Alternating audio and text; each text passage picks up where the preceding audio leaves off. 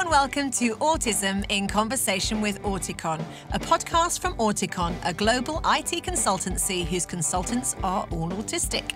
This series is designed to help raise greater understanding and appreciation of autism through fascinating conversations with inspirational guests. Hosted by me, Carrie Grant MBE. Each episode will feature brilliant guests from all walks of life who each share a passion for making the world more inclusive. We'll be talking about the many benefits of hiring neurodivergent talent through to some of the more common challenges faced by autistic adults navigating the workplace, plus much, much more. All of my 4 children are neurodivergent, so this is a subject that's very close to my heart, and I'm really looking forward to facilitating some great conversations about autism and hopefully learning some new things along the way. I hope you enjoy. Hello and welcome to the latest episode of Autism in Conversation with Auticon. Now, parenting a child who is autistic can take families on an unexpected journey, from receiving a diagnosis to adapting parenting styles accordingly, through to acting as your child's advocate to getting the support that they need. If you've listened to the podcast before, you'll know that each episode is all about giving a voice to people's real-life experiences, offering advice and support for anyone who may be in a similar situation, and that's what we'll be doing today. This episode will be doing things a little bit differently, though, as I'll be interviewing my husband, yes, fellow broadcaster, vocal coach and leadership coach and campaigner David Grant, as we talk about our own experiences of raising 4 neurodivergent children. Welcome to the show, David. Wow, nice to be here, Carrie.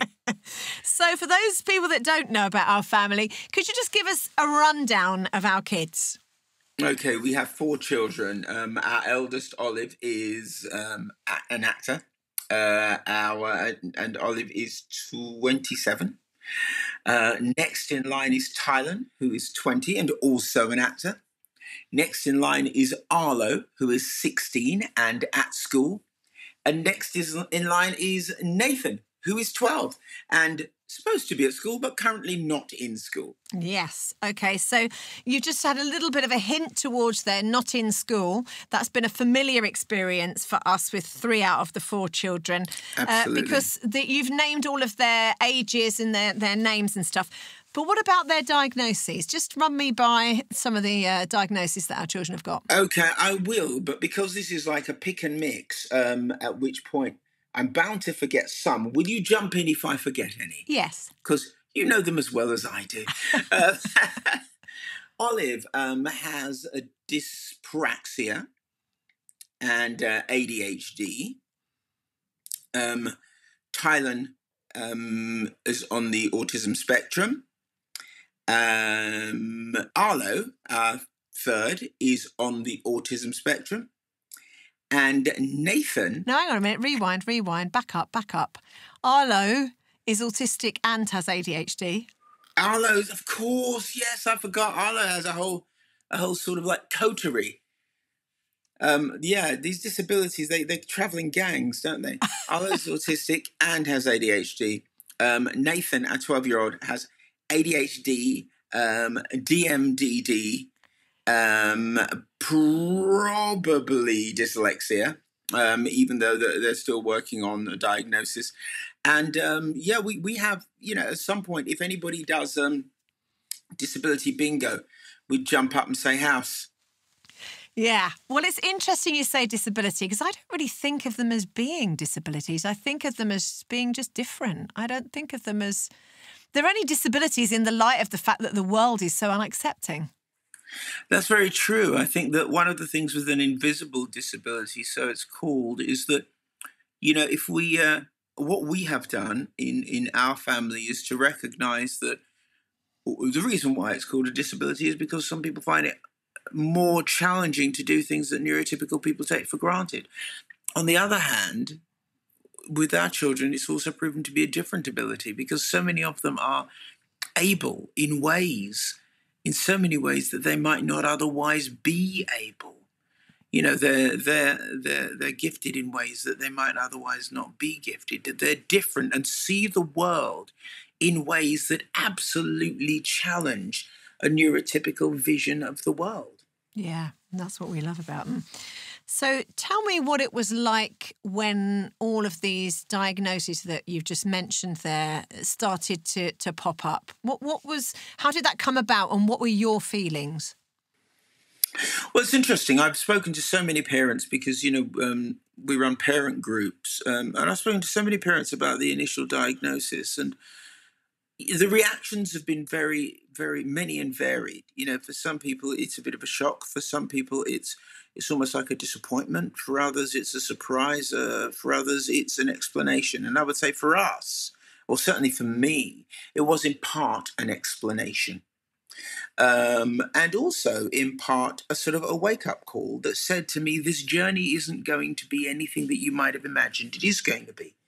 We don't know what it's going to be, but what we do know is that it's going to plow its own field and chart its own course. When we first got the diagnosis of our second and third, Tylen and Arlo, the ones who are now 20 and 16, which we got the autism diagnosis on the same day. Ty was 7, Arlo was 3. What was that like for you? I have to be honest, there was absolutely no sort of like heightened emotion connected to it, concern or disappointment, or what was there was, okay, I need to now discover what this means. Yeah.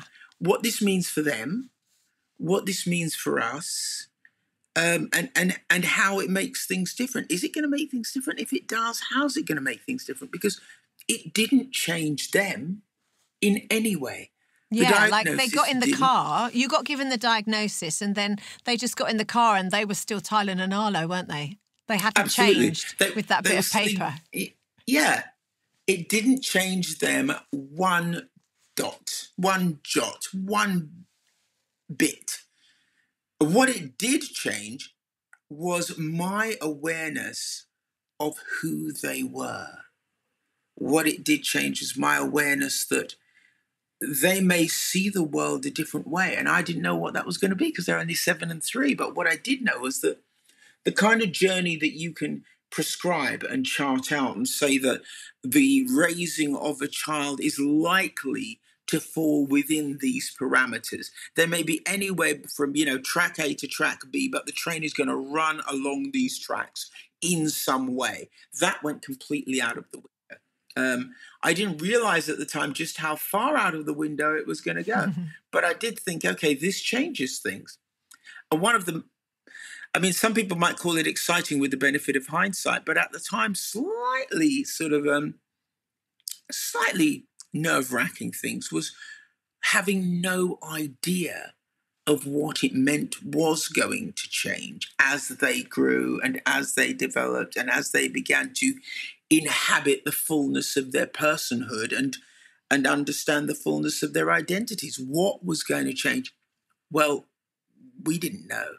And I think that, there's a saying that every autistic person probably knows, which is if you've met one autistic person, you've met one autistic person. And even with just having 2 children on the spectrum in the family, the presentation is so entirely different. Yeah, they are. That if somebody said to me, when we got the diagnosis, this is what autism looked like, and used one of them as an illustration, it would have completely excluded the other. Yeah, the other one wouldn't have got a diagnosis based on that. It's a very, very good point. So you've talked about what it was like to kind of grow in your knowledge of them and who they might become and to understand them a little. But what about parenting? Have you changed as a parent? This was 2009, if I remember. So we've had a good few years since. Have you changed as a parent? As a parent, I am unrecognizable from the parent I was in 2009. Now, let's be really honest about this. Anybody who has raised a child will say, well, yes, of course, the parent you are to a 16-year-old isn't the same parent you are to a 3-year-old. So there's that. There's the natural evolution of your relationship that happens as your child grows and matures. But there's also, I think that certainly for me, having children on the spectrum, it meant that I needed to really abandon everything I thought I knew about parenting. It meant that I had to discover and develop a bespoke style of parenting that fitted specifically the child that was in front of me, rather than having a general sort of one size fits all approach, because it absolutely didn't fit. And, really, it's not to my credit that I think that I was quite resistant to that, because I thought, if they don't fit the one size fits all, then it's obviously because I'm not implementing the one size fits all with enough vigor. So, I need to just retrench and like double down on the one size fits all, and it will work. And the fact is, it was never going to work. And it kind of, I would say, out of the two of us, you were the hare when it came to realizing that we needed to adapt and adopt a new parenting style, and we needed to be fluid. And I was very much the tortoise. There was a kind of rigidity of, no, this is how you do it. And I think that with regard to parenting, having children on the autism spectrum has taught me, and continues to teach me, is teaching me to be a parent I would otherwise never have been. And I think that had I never have been, I would have missed a lot. There's a lot of their growing up that I got by constantly having to reassess and reappraise and recognize who they are now, not living on who they were last year or last week even. Who are they now? Who are they today? And who do they need me to be today? Yeah. So you talked about the fact that it took you a little bit longer. You describe yourself as the tortoise. So how long was that then? Well, I made the tortoise seem like Sir Lewis Hamilton. I mean, we got the diagnosis in 2009. Up until about 2012, I thought there's something wrong with these kids because they're really not getting my style of parenting. About 2012, I began to realize there was something wrong with me because I wasn't being the parent they needed me to be. And then I was all at sea. I think I took a little while to actually work out, if I've got autistic kids, I need to learn. It's not me teaching them and them learning how to be. It's actually me learning. And I think that when I kind of was humble enough to recognize that I didn't actually know, sometimes you don't know what you don't know. Yeah. But when you've got autistic children and they need you to be a parent, you have to learn what you don't know. You have to realize what you don't know. And certainly in my case, I think I learned a lot from watching you, but I also learned a lot from realizing that I couldn't be you, and I couldn't just be you with a deeper voice, that I actually had to change me. Yeah. I couldn't just ape behavior that I saw with someone else. I had to change the way my outlook. And gosh, I would say that you're saying, how long did it take me? Well, the diagnosis arrived 13 years ago, and I consider myself still to be under construction and a work in progress, because the dad that I was 5 years ago, that they needed me to be 5 years ago, isn't the dad they need me to be now, because they've changed. Yeah. You talked a little bit there about, you said this lovely phrase, bespoke parenting. So just give me some examples of what you have bespoked. Bespoken. Bespokered. Okay, it's interesting because with our 16-year-old, there is a rigidity of actions that isn't always, so that it wasn't just a rigidity of thinking. So with Arlo, we have certain things. My face is a stress toy. I know I look like this, but I think I would look about maybe 15 years younger if not for Arlo. Who Arlo has to squeeze my face, and they always squeeze my face. And there are certain things that we do. There are certain actions that we do. There are certain little dances we do. There are certain words that we say. I don't even understand your communication. I mean, you two are like you're like a double act.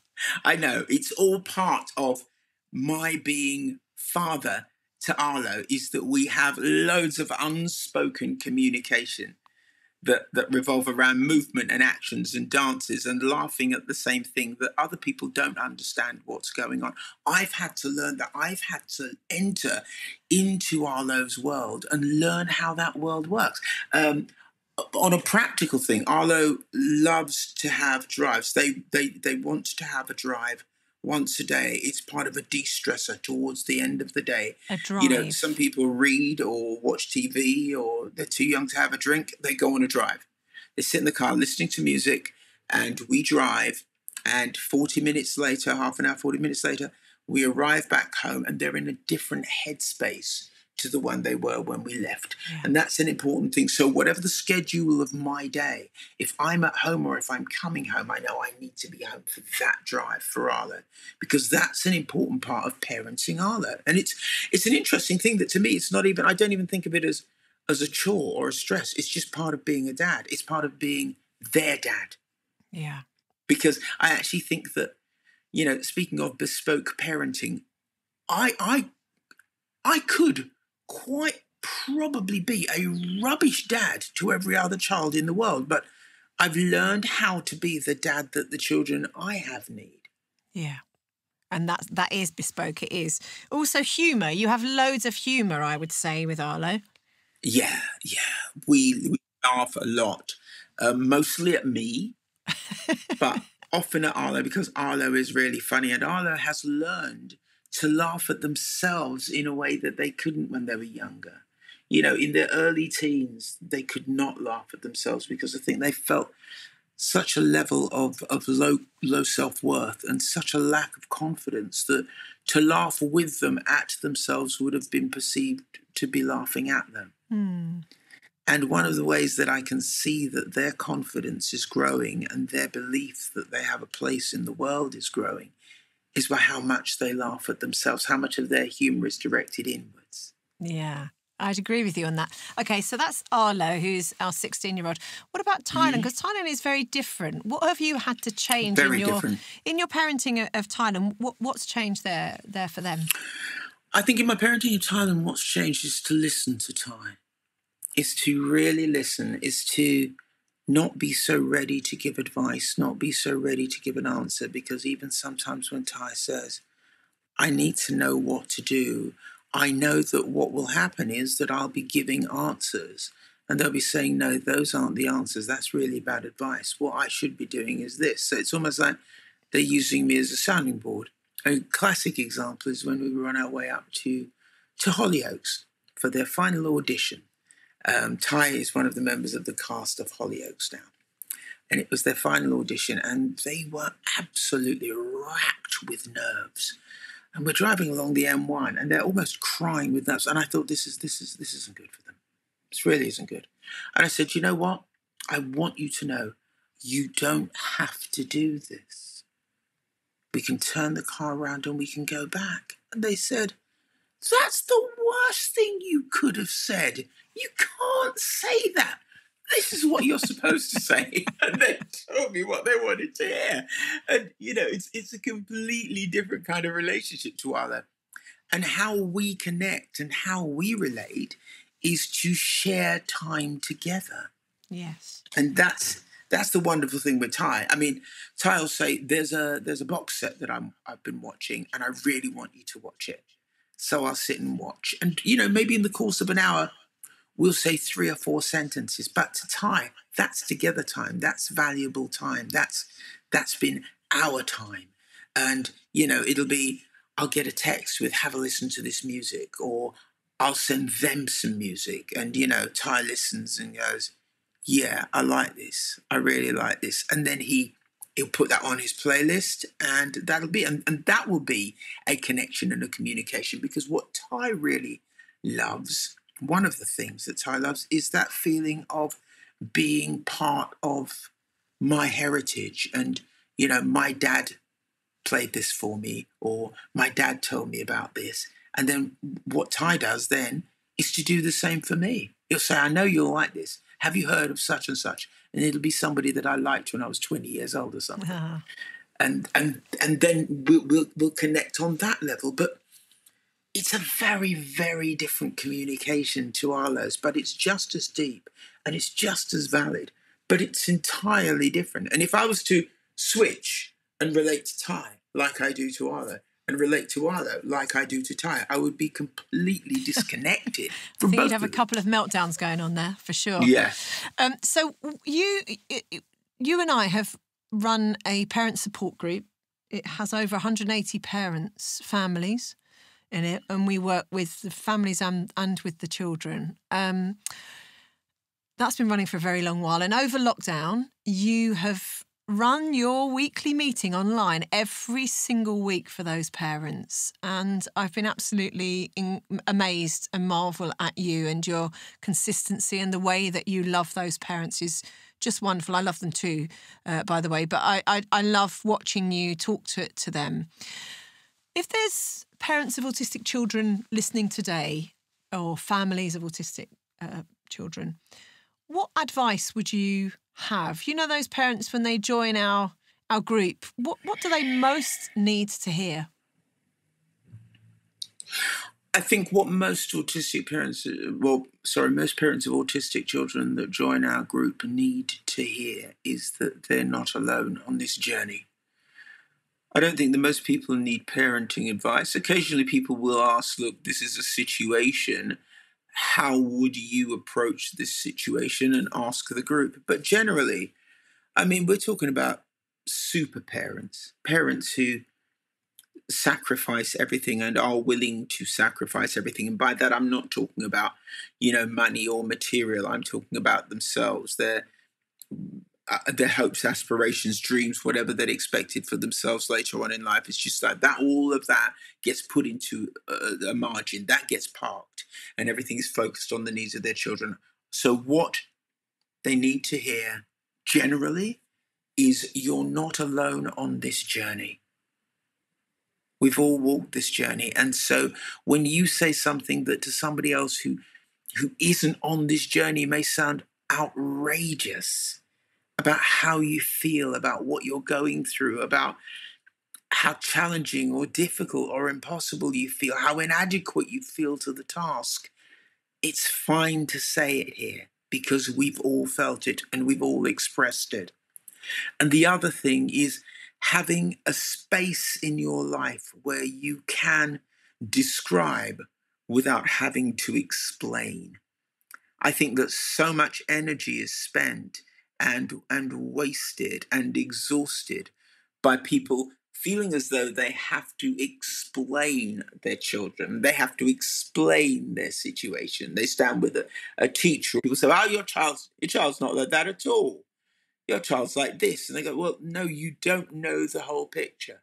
There is a different person at home to the one in school, or the one not in school because they refuse to go into school, or the one not sleeping because they refuse to go to bed, or whatever. Just having a space where you can describe, but you don't have to explain, because everybody else who is listening to you gets it. So is your advice that people link up with other parents? I think it's really important to do that. I think it's so important to do that, because I think that, Albert Einstein said, if you measured a fish by how well it climbed a tree, you would think it was stupid. And quite often, all we get in terms of a metric for our own children is the yardstick of a kind of neurotypical world. And if the neurotypical world is the tree, our children may be the fastest swimmer in the ocean, but they're not going to climb the tree. So yes, I think it's really important to link up with other parents who are walking the same walk, others who are in the same situation, others who will be able to listen to you and not just sympathize and not just empathize, but experientially understand. Yeah. Now, I know for many of our families that we support, there's quite a high percentage of their children and young people, and we see this in the adults as well, autistic adults, might be struggling with their mental health. What have you learned about coming alongside our children in their mental health crises? Wow. I think I've learned more than anything that there's no quick fix. There are no easy answers. And presence is everything. And that, you know, there's no guarantee that if you do A and B, you're going to get C, that 2 and 2 are going to add to 4. But what I do know is this, that our children, even when we sometimes become the rock against which they bash, and we feel bashed, but we're the only rocks they've got. And so the thing that I think is how important it is to be there and to listen, and when possible to talk them down, and when necessary to talk them up, and also more than anything to also come alongside others so that we guard our own mental health, because it's impossible to carry somebody if you're limping. You know, it's really so much harder.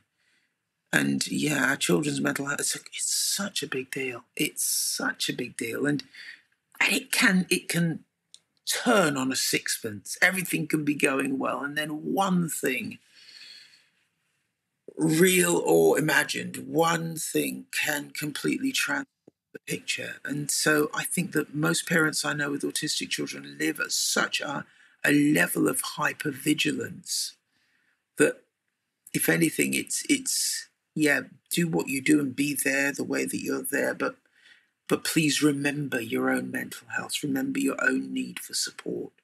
Remember your own need to be heard. Yeah, and to find voice. Just moving on to, I guess, that thing of school and the workplace. How well or not well are things set up for allowing our neurodivergent people to thrive? Wow. That's really interesting. It's an interesting question, because the question in itself is, it presupposes that any advanced society would recognize that there is more than one way of seeing the world, and there is more than one way of thinking. And therefore, an advanced society like ours would set things up that everybody, whatever their, not just their well-being, but whatever their neurological situation, would be able to say, yeah, there's a space for me, there's a place for me, there's an opening for me, there's an acceptance of me. People are making the allowances I need made so that I can thrive, not just so that I can fit in and limp along, but so that I can thrive. But that doesn't really exist in anywhere like the number that it should. The number of employers who, I think employers should be made to, like, have a number of people who are on the autism spectrum, a number of people who have just, are neurodivergent. I think it's really important we get away from this cookie cutter, one size fits all. Everyone has to look the same and replicate one another's strengths in order to fit in. And yeah, I suppose my answer so far suggests that I don't think that nearly enough is done. I don't think that nearly enough is being done. There's so much talent, and there's so much ability. There's so much intuition and knowledge, and just being wasted, being sidelined, being overlooked, being ignored. And if it wasn't overlooked, how much richer we'd be. The companies that actively seek out people on the spectrum because they have an attention to detail perhaps that others don't have, or they have a skill set that others, or a special interest, which means that, they know their stuff almost as much as a PhD student would know, just because they've taught themselves. That kind of autodidactic skills that so many autistic people have. If only there was a recognition that these aren't just skills that come from a hobby. These are skills that become so deeply ingrained, so knowledge-based, and so worthwhile that they're valuable.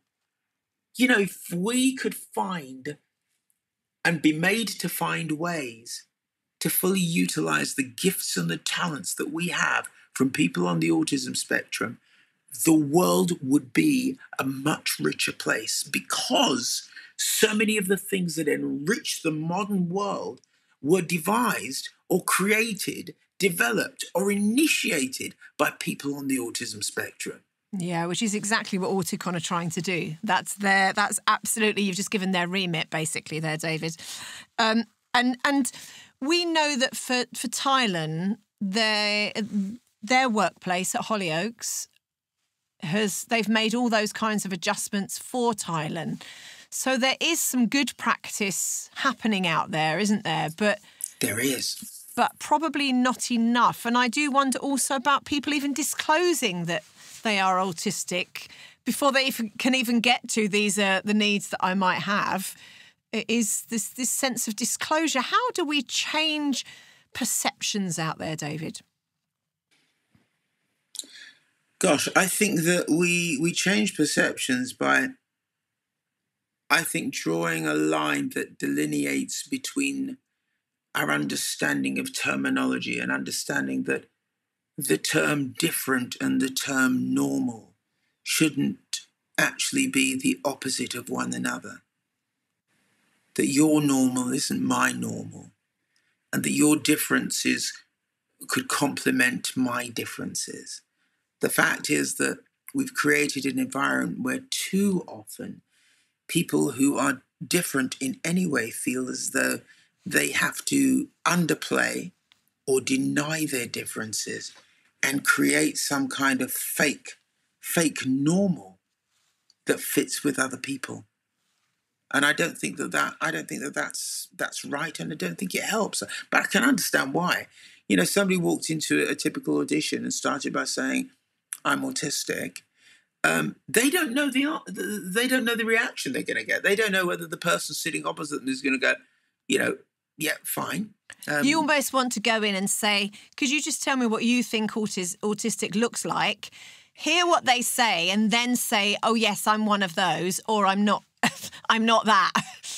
You have to kind of assume. You can't assume that the person even understands what you're saying. I think that's part of the issue. And that's it. And that again comes back to, that old adage: if you've met one autistic person, you've met one autistic person. Because I think that somewhere along the line, even people who have no idea what autistic actually means, have a feeling about what it means, and that feeling is often based on nothing. Yeah. And therefore, if someone says I'm autistic, you have a feeling that means they're going to be very different to you. They're maybe not going to fit in. That maybe they're going to be, like they're not team players. That maybe they're just odd, and they're not.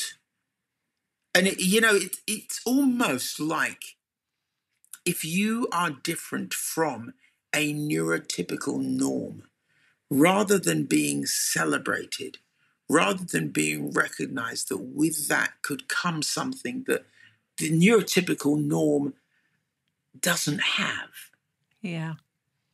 There's an old saying about genius, and I'm not suggesting autism equals genius. What I'm saying is that I think it applies to difference, which is that, is that talent hits a mark others can't reach, genius hits a mark others can't see. I think the thing with most people that I know who are autistic is that they see things that others can't see. They perceive, they dream things, they imagine things, and sometimes they spend so much energy trying to pull what's their normal into a neurotypical normal that it's really unhealthy for them. Mm.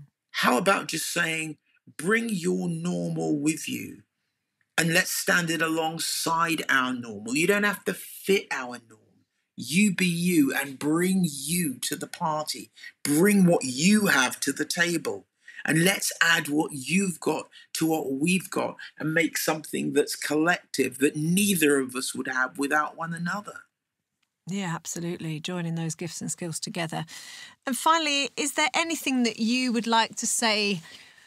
I'm thinking particularly about autistic people entering into the workplace and feeling a bit nervous about that, and perhaps even into the creative industries as well? I'd say that it's been said that autistic people are the creators of the modern world. And to some extent, that's true. To a large extent, that's true. Does it mean that autism doesn't have its challenges? Well, being the parent of autistic children, of course it has its challenges. But what I would say is to please try and go confidently into the workplace, not feeling as though you must somehow mask or diminish who you are and what you have. Bring what you have to the party, and if people don't get it, there will be a place and there will be those who don't just get it, but who want it and who value it and who value what you are and who value what you have. Those are your people, and they are out there. And little by little, in increasing numbers, they're out there. And wave by wave, the tide is turning. Thank you very much, David Grant. Thank you. Thank you so much for listening. We really hope you enjoyed this episode of Autism in Conversation with Auticon. This episode was recorded in April 2022 and contributors are using community preference language at this time. Recording and production was at Strathmore Studios in Clerkenwell, London, and it was engineered and edited by Billy Godfrey, and music was by The Lethargies. If you'd like to know more about the podcast, would be interested in applying for a job as an Auticon consultant, or would like further information about how Auticon can help support your business, please visit auticon.co.uk. That's all from us this time. Bye for now.